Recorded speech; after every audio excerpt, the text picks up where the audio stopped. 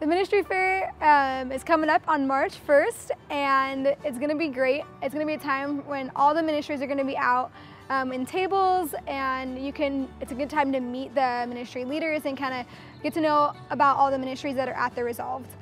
Yeah, so hospitality is really the first impression people get as they come to the Resolved. It's people that are greeting you in at the parking lot. It's people that are giving you a flyer at the info booth or as you come into the door.